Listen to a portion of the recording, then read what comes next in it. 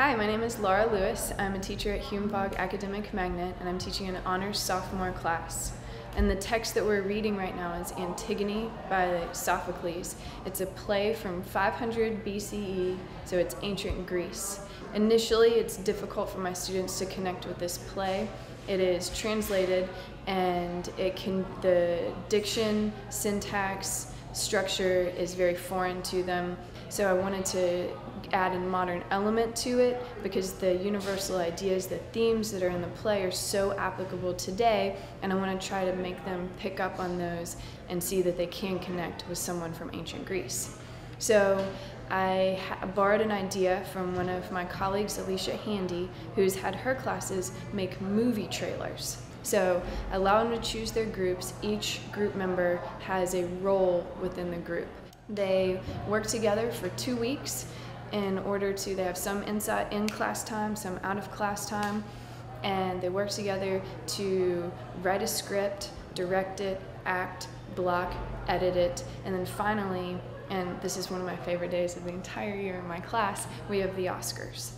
And in the Oscars, I take red butcher paper, put it all the way down the middle of my classroom, so we have a red carpet, and I get these little Oscar statues from Amazon.com, and then we have our movie screening.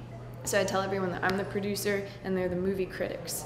And I give them a graphic organizer, so as we screen each trailer, they're looking for what was effective about it, and within the realm of everything that we've discussed, from directing to editing to screenwriting to special effects and blocking and acting.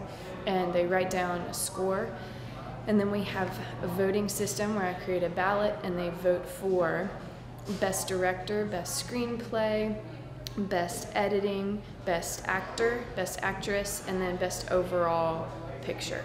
They have a written component as well. So they're assessed based on a rubric that I've designed that looks at each element, and they have one group grade for their trailer. Then they each turn in a written component explaining how their element of the project. So if they're an actor, they talk about how their acting and how their inflection helped show the theme of the text. And then if they're a director, then they talk about their project. So they have the same final project for the trailer, but they have different written components that are specific to their job within the project. And then finally they get to assess themselves and how well they participated within a group based on a rubric, and they get to give feedback on how well their group members participated as well.